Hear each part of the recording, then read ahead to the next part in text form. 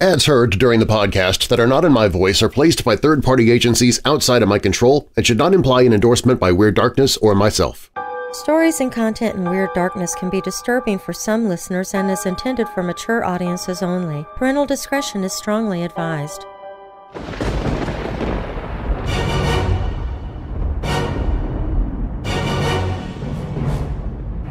Welcome, Weirdos! I'm Darren Marlar, and this is Weird Darkness. Here you'll find stories of the paranormal, supernatural, legends, lore, the strange and bizarre, crime, conspiracy, mysterious, macabre, unsolved, and unexplained. Coming up in this episode, Joseph McKinnon strangled his girlfriend Patricia Dent, but then died while trying to bury her body in the garden. When you die, do you know that you're dead? A new study says that maybe, yes. You might still be conscious enough to know you are dead even after your body ceases to live. But for how long? The term Zodiac in true crime circles invokes images of serial murder, cryptograms, and bragging letters in and around San Francisco. But the California Zodiac is not the only Zodiac out there. But first, graduation. It's a special time in just about everyone's life when they make their way from childhood to adulthood. And while that step might be a bit scary for some, we all get past it. We have to. But what if there is something truly to be afraid of at your graduation? Like the possibility of being murdered. We begin there. If you're new here, welcome to the show. While you're listening, be sure to check out WeirdDarkness.com for merchandise, my newsletter, to enter contests, to connect with me on social media. Plus, you can visit the Hope in the Darkness page if you're struggling with depression or dark thoughts. You can find all of that and more at WeirdDarkness.com. Now, bolt your doors, lock your windows, turn off your lights, and come with me into the Weird Darkness.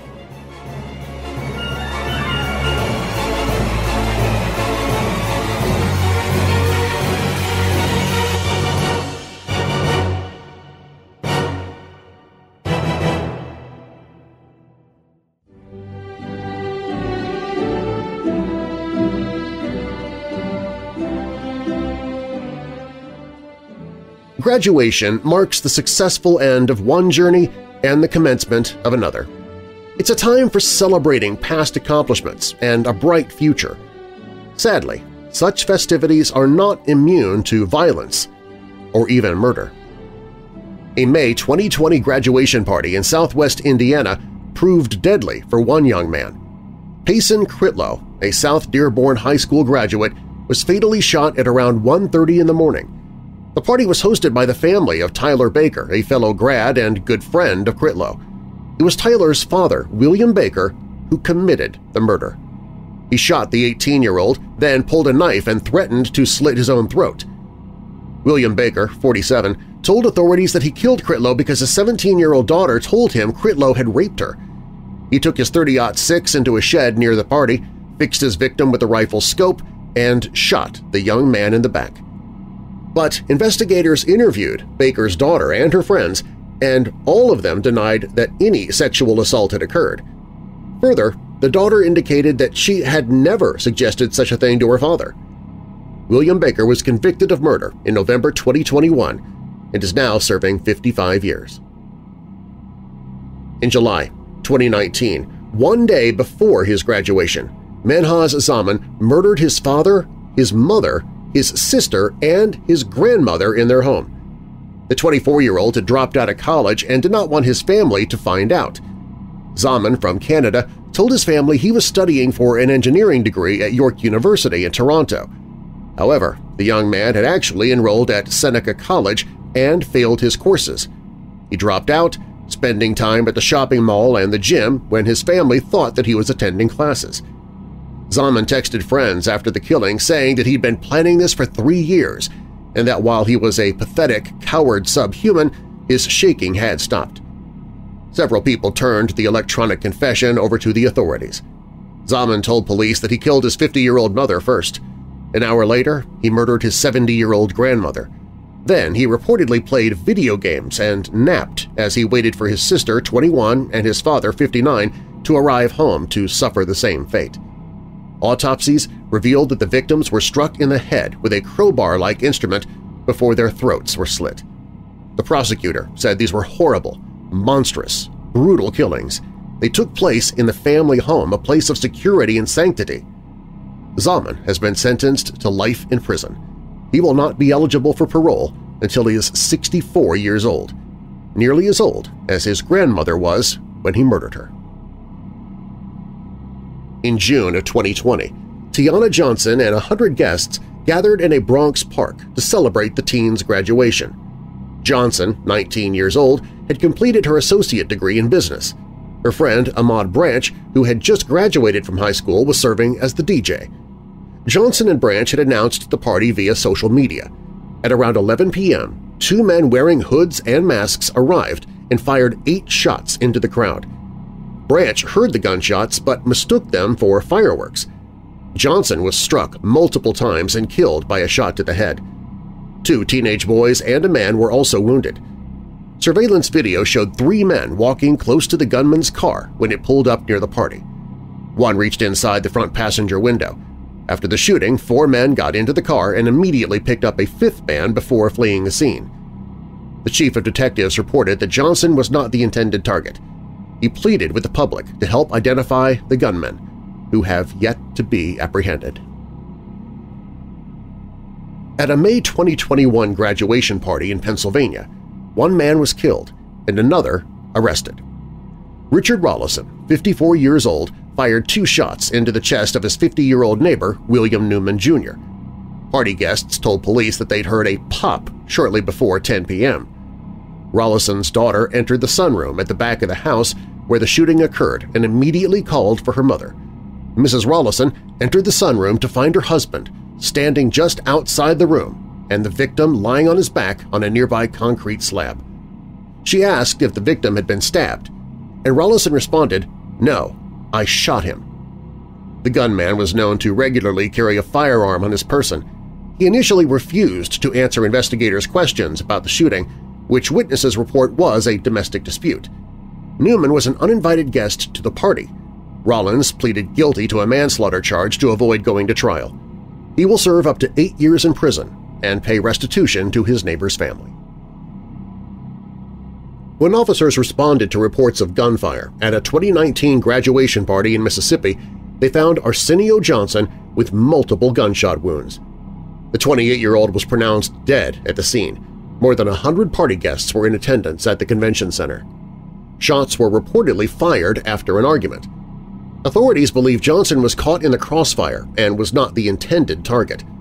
2 others were also injured, including a 15-year-old male who was shot in the butt as he walked from the convention center to his grandmother's house nearby.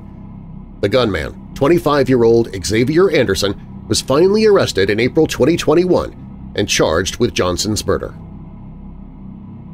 A dispute at a family graduation party in May 2021 led to a shootout that left 1 man dead.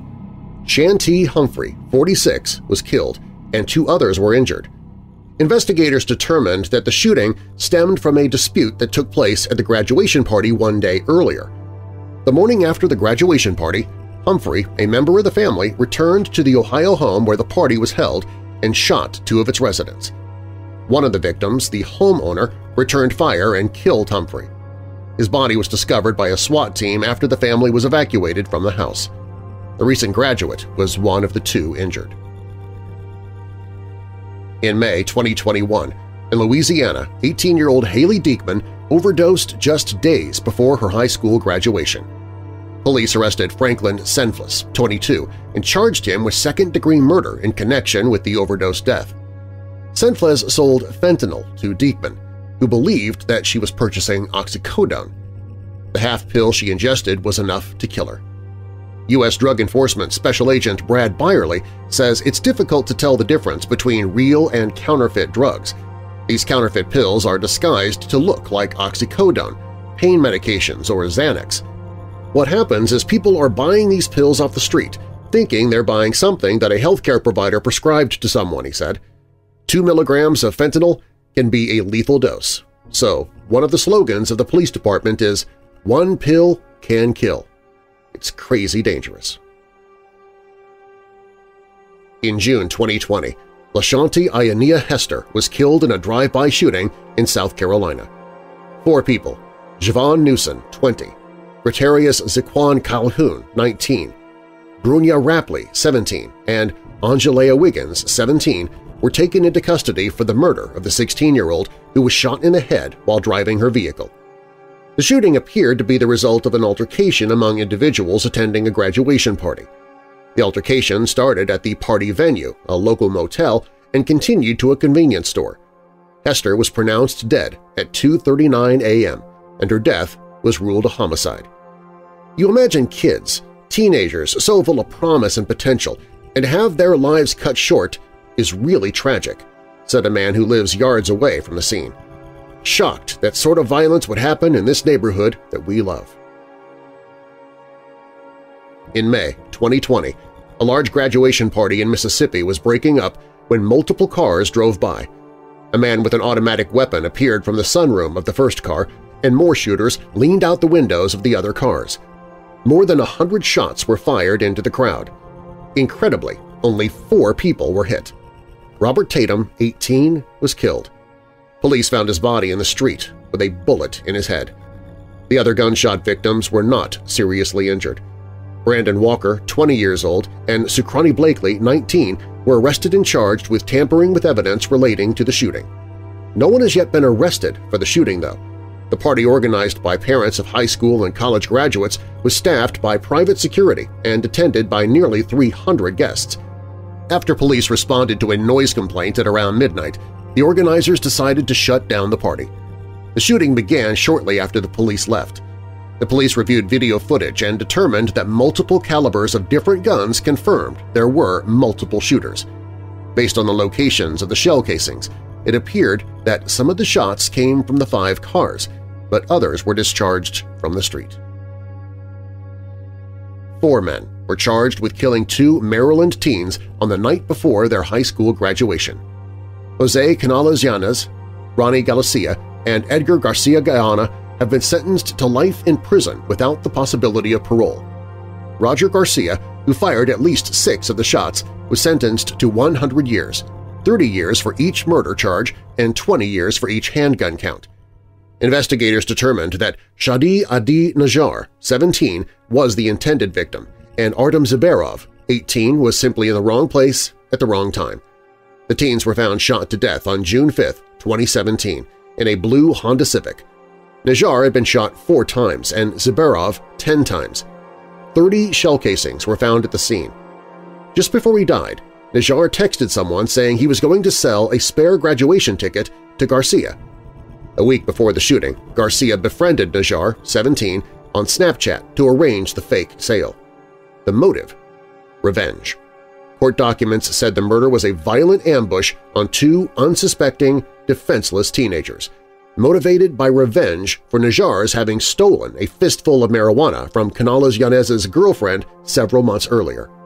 Shortly before the murder, the shooters searched Google for a song called "I Kill for My Family," which inspired their actions. Up next, the term Zodiac in true crime circles evokes images of serial murder, cryptograms, and bragging letters in and around San Francisco. But the California Zodiac is not the only Zodiac out there.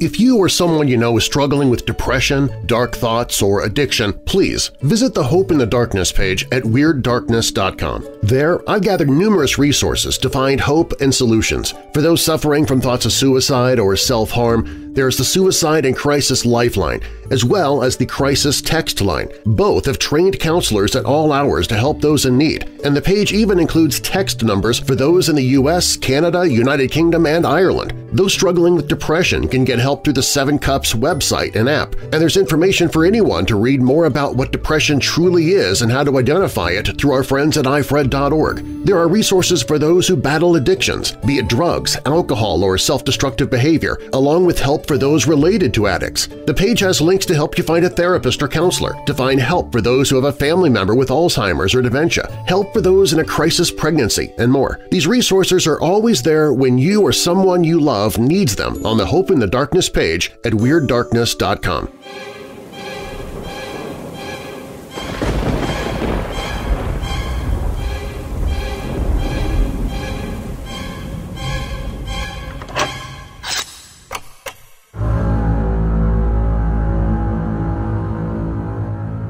The recent solution of the Zodiac case has surprised almost everyone. The real killer was none of the hundreds of major suspects suggested by investigators. He was not the father of any authors seeking a bestseller or an already infamous serial killer. He was a total unknown. While the crime was still unsolved, a famous director made a movie based on the case. Over a decade after the movie was released, police finally caught the killer. I'm about to compare the director's solution to the real facts of the case. This Zodiac case, however, did not happen in California. It occurred 5,700 miles away and is known as the Korean Zodiac killer case. On September 15, 1986, Lee Won-im, a 71-year-old woman, was raped and strangled in the rural city of Hwasong. Just 1 month later, on October 25, 1986, Park Hyun-suk, a 25-year-old housewife, was raped and strangled on a dark rural road. In December 1986, 2 more women were raped and strangled. South Korea was experiencing its first serial killer. The killer had a unique pattern. Almost all the victims were killed in dark, rural areas and were strangled with their own clothes. Panic swept the country. To call the police investigator merely incompetent would be like calling the Grand Canyon a hole in the ground. The police had little training in crime or murder investigation, crime scene investigation, or forensics. Their crime-solving strategy was often to beat suspects until they confessed. Such tactics, known as the third degree, have been standard practice for many police departments around the world in the past. From victims who had been raped but not murdered, police learned that the killer was slim, had a long face and soft hands. Because many of his victims wore red and it was believed that he attacked his victims on rainy nights, many Korean policewomen dressed in red hoped to lure him into a trap. In reality, only a few victims wore red or were killed on rainy nights. In 1989, Yoon Sung-yao, a disabled man with a pronounced limp, was arrested for the murder of the 8th victim. He was tortured and deprived of food and sleep until he confessed. Other than the fact that Yoon's hair was a partial match for a hair on the victim's body, there was actually no evidence against him. But he was convicted and sentenced to life imprisonment. When 2 more murders occurred, police called Yoon a copycat killer, not the real Zodiac. By 1991, the murders had stopped, but the Zodiac killer was still at large. The case became the largest manhunt in Korean police history.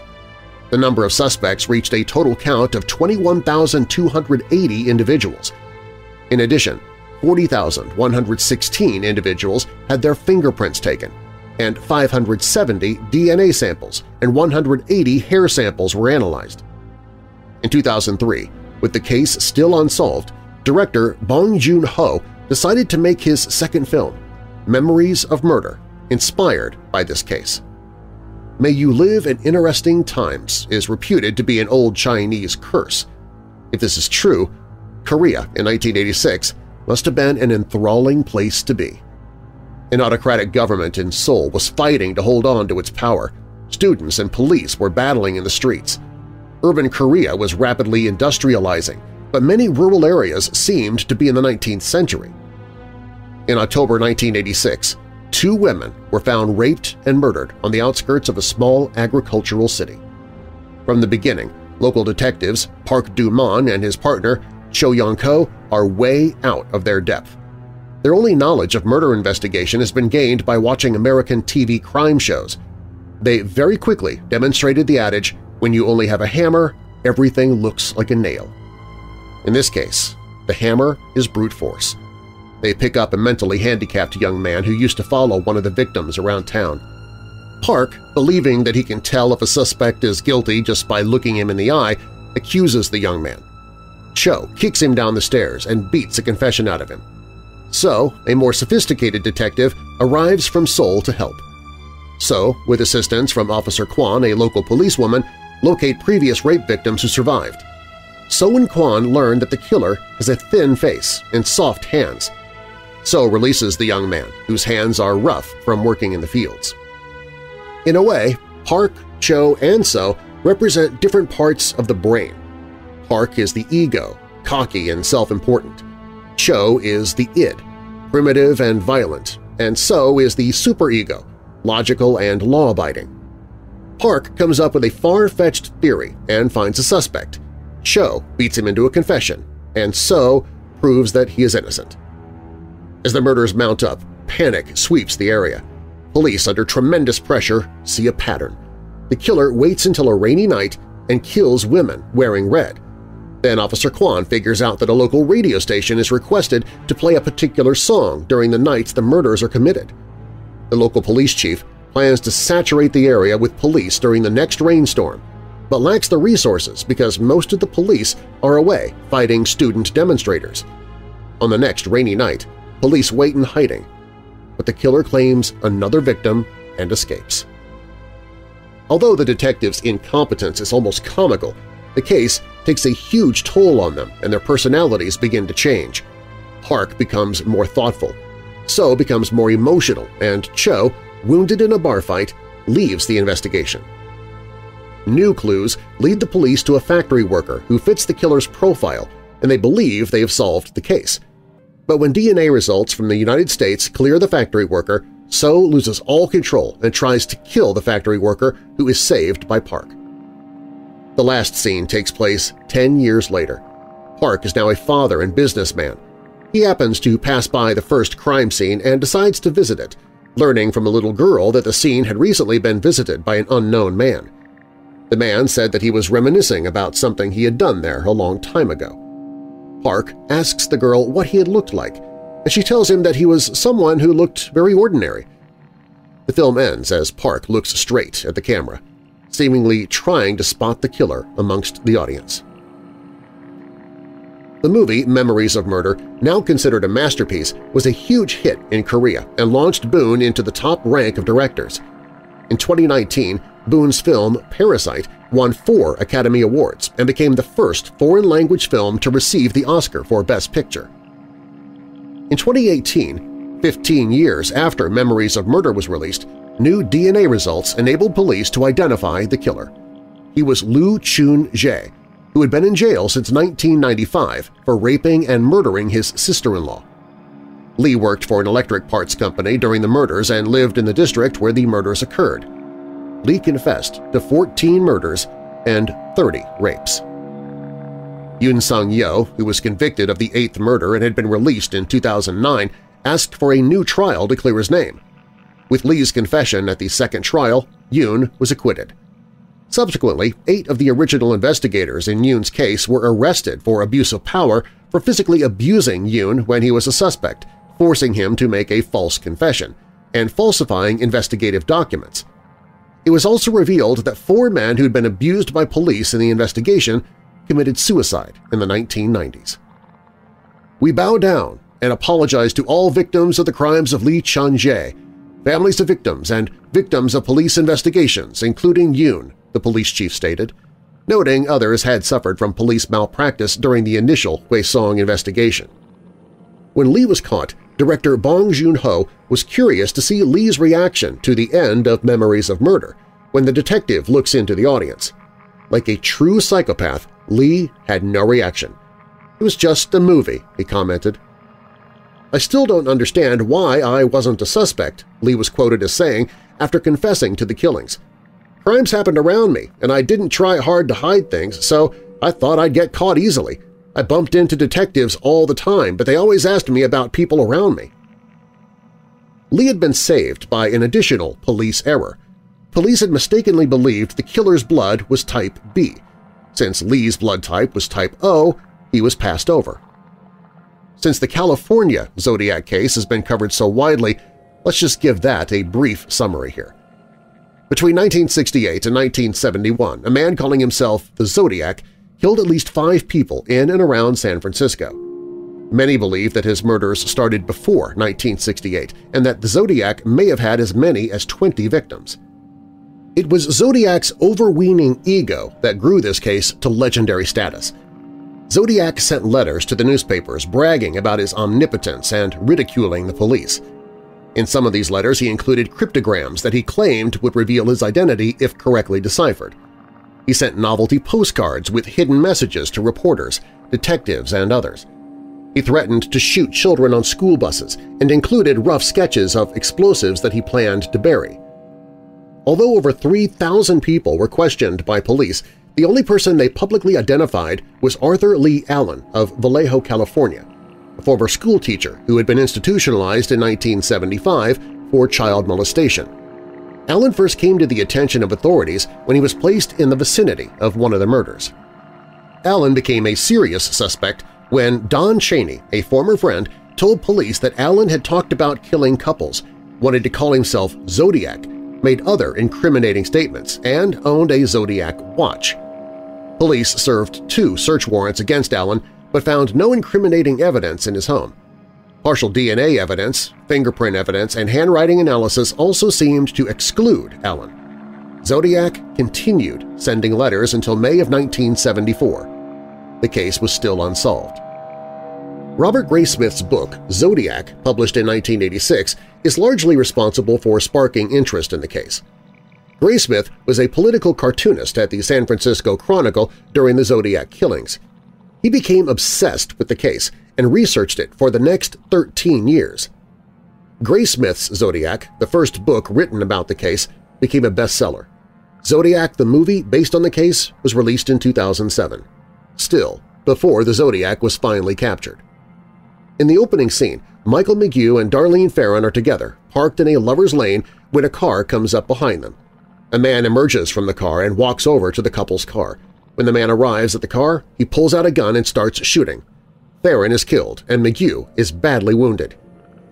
4 weeks later, a letter written by the Zodiac arrives at the San Francisco Chronicle. He describes his crimes and demands that the letters published. The letter includes a cipher that Zodiac states will reveal his identity if it's decoded. Robert Graysmith, a political cartoonist, is in the newsroom when the Zodiac's first letter arrives at the San Francisco Chronicle. Intrigued by the letter, Graysmith begins trying to figure out the cipher. Graysmith strikes up a kind of friendship with Paul Avery, the Chronicle's crime reporter. The Zodiac killer strikes again in September of 1969, killing one and severely wounding another victim. Soon afterward, Paul Stein, San Francisco taxicab driver, is shot and killed in the city's Presidio Heights district. San Francisco police detectives Dave Toshi and his partner Bill Armstrong are assigned to the case. The Chronicle receives a new Zodiac letter with a piece of Stein's bloody shirt. The Zodiac states in the letter that he plans to attack city school buses. Toshi and Armstrong soon find themselves working with detectives from Vallejo and Napa. Napa police had found wing walker boot prints on the ground, while the San Francisco Police Department was able to get a partial fingerprint from the taxicab crime scene. Soon afterward, the Zodiac, or someone claiming to be him, requests to call into an early morning talk show and speak with celebrity lawyer Melvin Belli. A deep-voiced man who goes by the name of Sam calls in and proposes a meeting.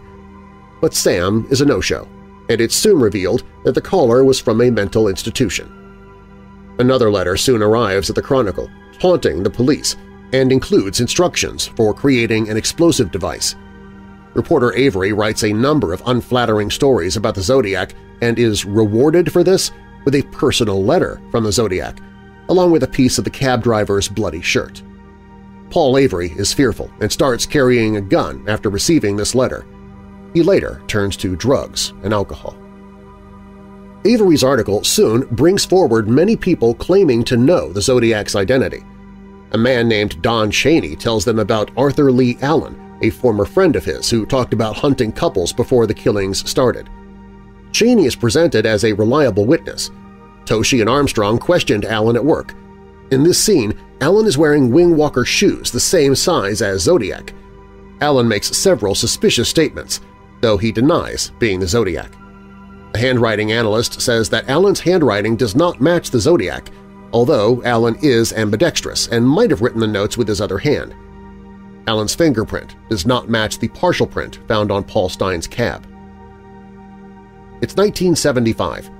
4 years have passed. Graysmith has remarried and decides to write a book about the Zodiac. Throughout this time, the Zodiac has been silent. Graysmith tells Toshi about the evidence he's collected. Though Toshi claims that he can't help, he quietly gives Graysmith additional people to question. Graysmith follows one of these leads, in which another detective claims that a man named Rick Marshall might be the Zodiac. By now, the case has consumed Robert's life. He loses his job at the Chronicle, and his wife takes the kids and leaves, fearful that the Zodiac might target their family. Graysmith soon after goes to visit the sister of Darlene Ferrin, the Zodiac's first victim. Graysmith asks her about a party where he had heard that there was a man who was making Darlene feel uneasy. Graysmith is convinced that this was Rick Marshall, but Linda claims it was not a person named Rick, it was some man named Lee. Graysmith, convinced that Lee is Arthur Lee Allen, rushes to Toshi's house in the middle of the night to tell him. In their meeting, Graysmith points out a number of things that could link Arthur to the Zodiac, but Toshi claims all he has is circumstantial evidence. Toshi encourages Graysmith to finish his book on the Zodiac. The time then cuts to December of 1983. Robert walks into a hardware store in Vallejo and finds himself face-to-face with Arthur Lee Allen. No words are exchanged before Graysmith exits the store. 8 years later, after Graysmith's book Zodiac was released, Mike McGew, the survivor of the first Zodiac killing, meets with a detective, and he is shown a number of mugshots. McGew points out the photo of Arthur Lee Allen as the Zodiac. Both movies are excellent, with first-class acting, writing, directing, and cinematography. Memories of Murder is based on the true story and on a play. Director Bong interviewed many of the people involved in the Korea Zodiac case, but the movie does not claim to be an authentic recreation of the actual crimes. While the characters and some of the events are fictional, the overall themes are accurate. The Korean police were brutal and incompetent in both the case and the movie. In both the case and movie, a lower-class disabled man was accused of the crime. One of the strongest themes is the portrait of South Korea in the 1980s, an autocratic government clinging to power, police who are both brutal and uncertain, a populace skeptical of government, all of them clueless. It seems like the only one who really knows what he's doing is Zodiac himself. Zodiac, the film, is based on actual case files and on Robert Graysmith's books, Zodiac and Zodiac Unmasked. Director David Fincher and scriptwriter James Vanderbilt spent months interviewing witnesses, family members of suspects, retired and current investigators, the 2 surviving victims, and the mayors of San Francisco and Vallejo. The presentation of San Francisco in the 1970s is convincing. The movie received positive reviews, and many people praised its accuracy and its fidelity to the real events. You expect any movie based on a real event to fudge a bit for dramatic purposes. Time and characters are compressed, dialogue and scenes are created for storytelling purposes. But even including this proviso, Zodiac the movie gives a slanted perspective. The problem is Graysmith's book. He's a compelling author, but an examination of Zodiac and Graysmith's other true crime books reveal that he never lets facts get in the way of a good story. In the movie, Graysmith, who played no role in the real police investigation, becomes the main character. In reality, Graysmith and Zodiac reporter Paul Avery had no relationship when they worked at the San Francisco Chronicle. The dialogue and scenes between Robert Graysmith and Detective Toshi are almost totally fictional. Don Chaney, who claimed that Arthur Lee Allen was the Zodiac, has made many contradictory statements in the last 30 years and is not considered a reliable witness. Cryptologists have debunked Graysmith's cipher solutions. The forensic evidence, fingerprint, DNA, and handwriting analyses seem to exclude Arthur Lee Allen as the Zodiac. A movie's ending is perhaps the most carefully designed part of a film. It is the audience's last impression, the last chance for the filmmaker to create a satisfying ending. The ending was a challenge because both movies were mysterious and without a final solution. Zodiac had a two-part ending. The first, where Graysmith silently confronts Alan, fits the typical murder ending, in which the detective reveals the killer. The second takes place years later when Graysmith's book is a bestseller. Michael McGew, Zodiac's first victim, is shown pictures and asked whether he recognizes his assailant. McGew points out a photograph of Alan and says, "That's the man."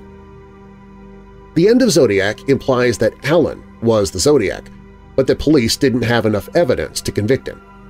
In reality, McGew's identification, given 20 years after the crime, meant very little.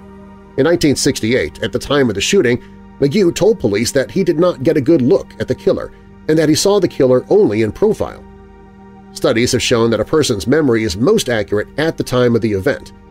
Memory, unlike a new haircut or a bottle of good Bordeaux, does not improve with age. The end of Memories of Murder takes place 10 years after the crime spree had ended.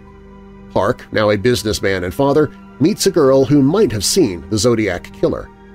The girl describes the man as ordinary-looking. Park stares into the camera lens, giving the audience an ending that is both ambiguous and intriguing. Suppose the American and Korean police switched cases. Had Toshi investigated the Korean Zodiac case, it's likely that Lee Chun-jae would have been caught. Had Park investigated the Zodiac case, there's a good chance Arthur Lee Allen would have been convicted. When Weird Darkness returns, Joseph McKinnon strangled his girlfriend, Patricia Dent, then died while trying to bury her body in the garden. But first, when you die, do you know that you're dead? A new study says that maybe, yes, you might still be conscious enough to know you are dead even after your body ceases to live. But if that's true, then how long do you have consciousness? That story is up next.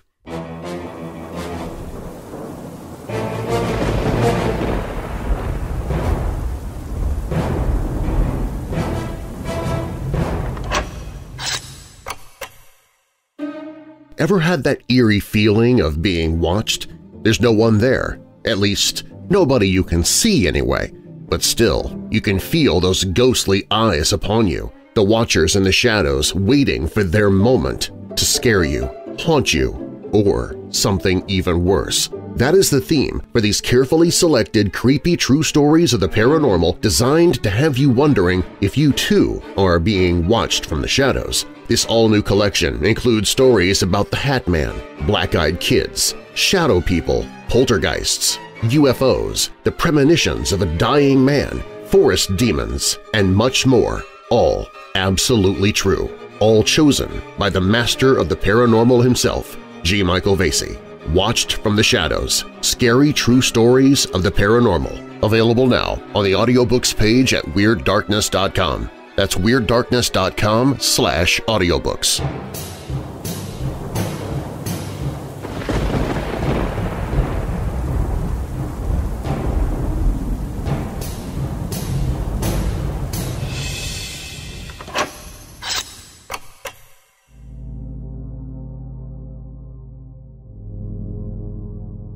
Recent scientific studies reveal that we might know we're dead after we die. Our consciousness and awareness linger on after our heart stops pumping blood to our brains. The implications of such a finding are not only shocking but redefine consciousness in a philosophical way, and death in a medical and scientific sense. The findings come on the heels of scientific studies that followed patients who were resuscitated after their hearts stopped pumping and were considered clinically deceased. The patients were able to recall the specific actions of doctors and nurses bringing them back to life. The idea that we are aware of our own passing after it happens can be unsettling. It's like being trapped in a coffin while you're still alive. Our other functions stop, and our brains can no longer voluntarily control our actions. Nonetheless, perhaps one of the most defining characteristics of being alive still lingers, and that's our ability to perceive our being. Only we actually perceive the onset of our non-being because the brain still works after our bodies have gone. It's a lot to think about, isn't it? The experience of being close to passing but being brought back to life has caused much debate in recent science. Many people who have experienced such a moment have described not only a transcendental sensation of floating and a reunion with deceased family, but also a degree of cognitive awareness. Science has traditionally explained this near-death phenomenon as a physical experience that coincides with the brain that's fading. It's the neurochemical response to a brain deprived of blood and oxygen, they say. Nonetheless, science has continued to dig for better answers, as countless numbers of these experiences seem remarkably similar. Speaking to Newsweek magazine, Dr. Sam Parnia went into detail about what transpires at a cellular level. He stated that the cells in our bodies don't automatically shut down following our passing, but rather they gradually move towards a death of their own. I'm not saying the brain still works or any part of you still works once you've died, but the cells don't instantly switch from alive to dead, he said. Actually, the cells are much more resilient to the heart stopping, to the person dying, than we used to understand. As it turns out, our cells are not only gradually shutting down, it's possible they're still multiplying, according to Peter Noble, a microbiology professor at the University of Washington. When conducting research on both mice and zebrafish, he found that cells were actually growing in number following the subject's passing. "We didn't anticipate that," he said. "Can you imagine 24 hours after the time of death, you take a sample and the transcripts of the genes are actually increasing in abundance? That was a surprise." This gradual shutdown could certainly help to validate the claim that we are somewhat conscious following our own demise. Researchers in New York recently moved closer to answering the question of what happens after we die, at least in the immediate sense. The team of researchers found that while the heart stops, the brain continues to function slightly. Specifically, the part of the brain that keeps functioning post-mortem is the part which is responsible for consciousness. This finding is significant in that we get to experience our final moments objectively, even though we can't interact or function otherwise. So what is consciousness? Consciousness, in the simplest definition, is awareness. However, the neuroscience behind awareness is not well understood, at least not as well understood as neuroscientists would like. The human brain has billions of interacting neurons that process information. The heart pumps blood to the rest of the body, including the brain, so that it can function. When our human brain absorbs and computes information that we take in, some scientists believe this is the phenomenon of consciousness. And the definition of death from a medical viewpoint? Medically, expiration occurs when the heart stops circulating blood. When the heart stops pumping blood to the rest of the body, the brain ceases to function.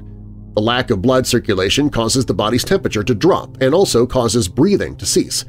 Without the blood flow of oxygen to the brain, the organ begins the process of dying along with the rest of the body.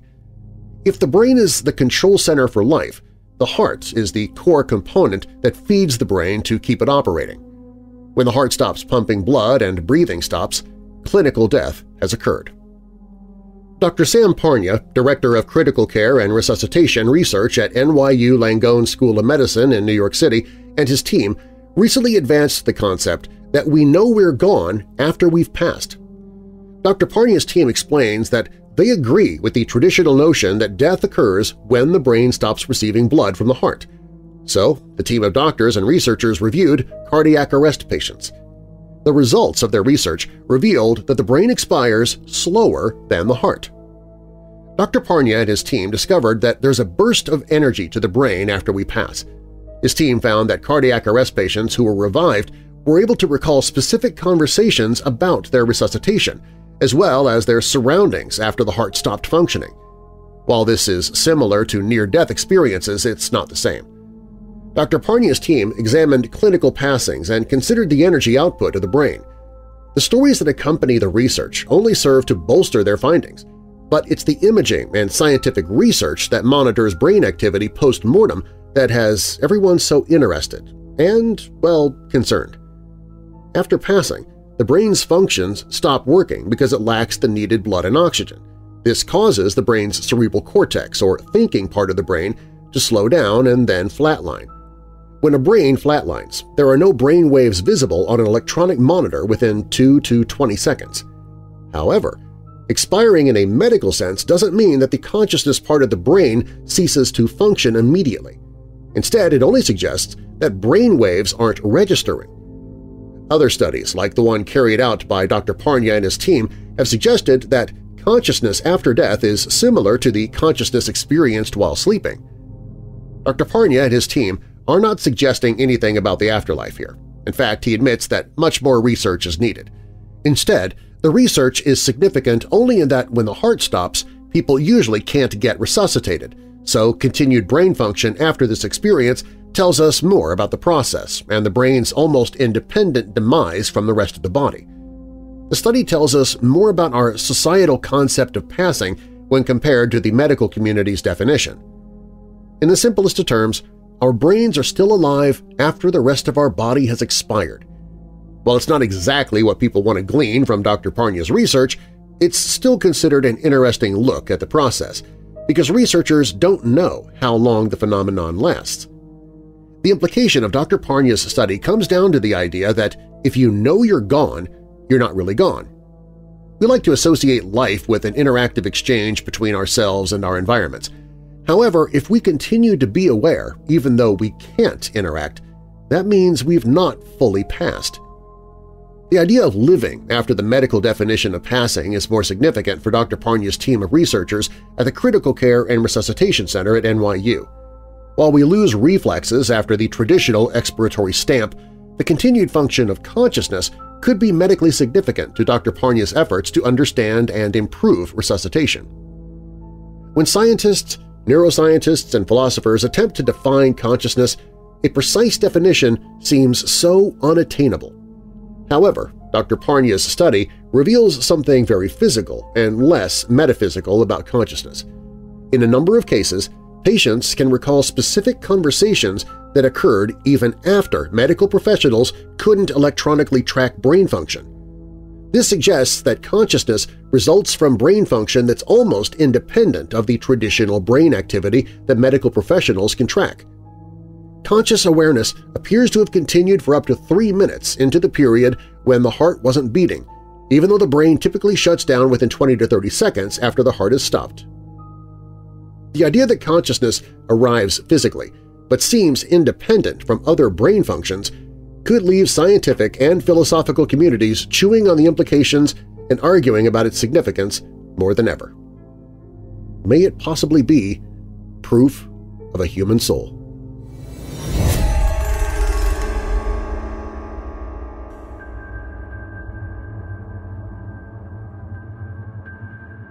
When police first answered a 911 call about an unresponsive man lying in his yard in Trenton, South Carolina, it seemed like a simple tragedy. Authorities found Joseph McKinnon dead of a heart attack. But then they also found the body of his girlfriend, Patricia Dent, in a nearby pit. McKinnon, police realized, had died while trying to bury his girlfriend's body. Evidence gathered at the scene along with some statements from witnesses aided investigators to build a timeline, leading us to believe that Mr. McKinnon attacked Miss Dent while inside their home, said Sheriff Jody Rowland and Coroner David Burnett of Edgefield County. Their statement added, Mr. McKinnon then bound her and wrapped her in trash bags before putting her in the previously dug pit. The pit was then partially filled in by Mr. McKinnon. While covering the pit, Mr. McKinnon had the cardiac event, causing his death. As Rowland told People magazine, police swiftly determined that McKinnon had died of a heart attack when they had arrived at the scene. There was no trauma to his body, and he seemed to have died of natural causes.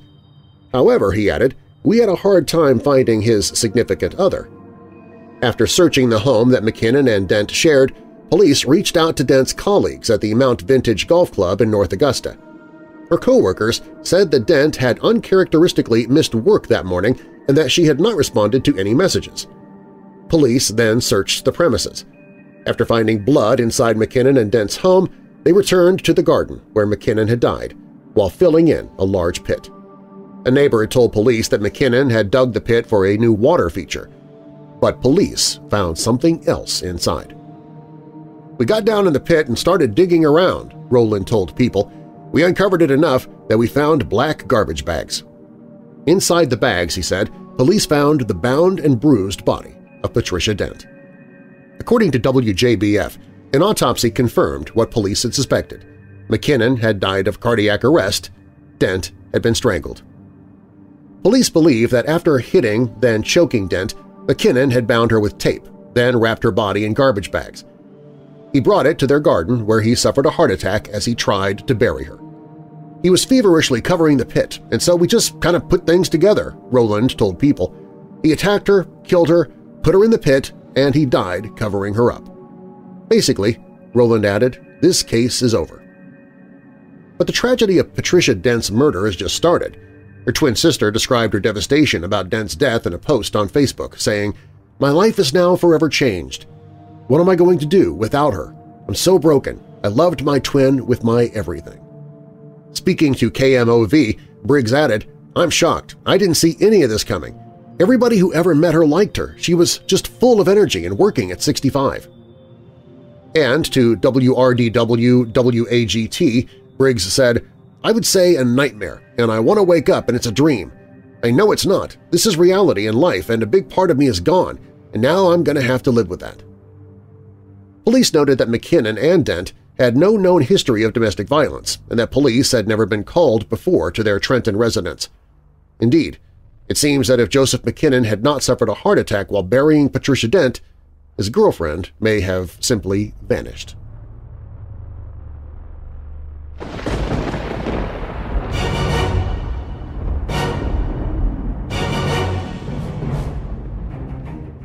Thanks for listening, Weirdos! If you like the show, please share it with someone you know who loves the paranormal or strange stories, true crime, monsters, or unsolved mysteries like you do. You can also email me anytime with your questions or comments and maybe end up in the Chamber of Comments. You can do that through the website at WeirdDarkness.com. Just click on the Contact Social page to drop me an email. That's also where you can find all of my social media, listen to free audiobooks that I've narrated, shop the Weird Darkness store, sign up for the email newsletter to win monthly prizes, learn what's going on with Weird Darkness Publishing over there, which is brand new, we just brought up. You can also find other podcasts that I host, like The Church of the Undead and Allegedly. And you can find the Hope in the Darkness page if you or somebody you know struggling with depression or dark thoughts. All stories in Weird Darkness are purported to be true unless stated otherwise, and you can find source links or links to the authors in the show notes. A Tale of Two Zodiacs was written by Paul Drexler for Crime Traveler. Killed by Karma was written by Kalina Frega for All That's Interesting. When You Die, You're Conscious Long Enough to Know It was written by Matthew Lavelle for Ranker's Graveyard Shift. And Murdered During Graduation is by Mary Fetzer for Listverse. Again, you can find links to these stories in the show notes.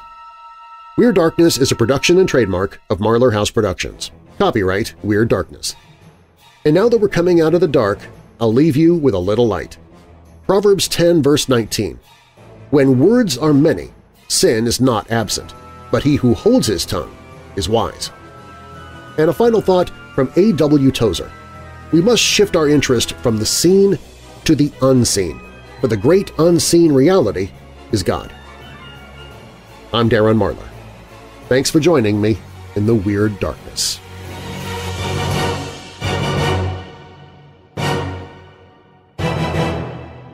Hey, good news, Weirdos! We have just extended our sale in the Weird Darkness store, thanks to Mother's Day. So now through May 12th, everything in the Weird Darkness store is up to 35% off. That means huge savings on hoodies, phone cases, wall art, buttons, totes, clothes for your kids, and everything else. Maybe something for Mom. T-shirts are only $16, and we've got the really big ones for the guys, too. Start shopping at WeirdDarkness.com/store, and if you don't like what you see on the Weird Darkness store page, you can use the search function and find what you do like because there are hundreds of thousands of designs there to choose from. Start shopping by clicking on Store at WeirdDarkness.com. Remember, the sale ends May 12th, so jump on it now. WeirdDarkness.com/store. Hey Weirdos! Be sure to click the like button and subscribe to this channel, and click the notification bell so you don't miss future videos. I post videos 7 days a week. And while you're at it, spread the darkness by sharing this video with someone you know who loves all things strange and macabre. If you want to listen to the podcast, you can find it at WeirdDarkness.com/listen.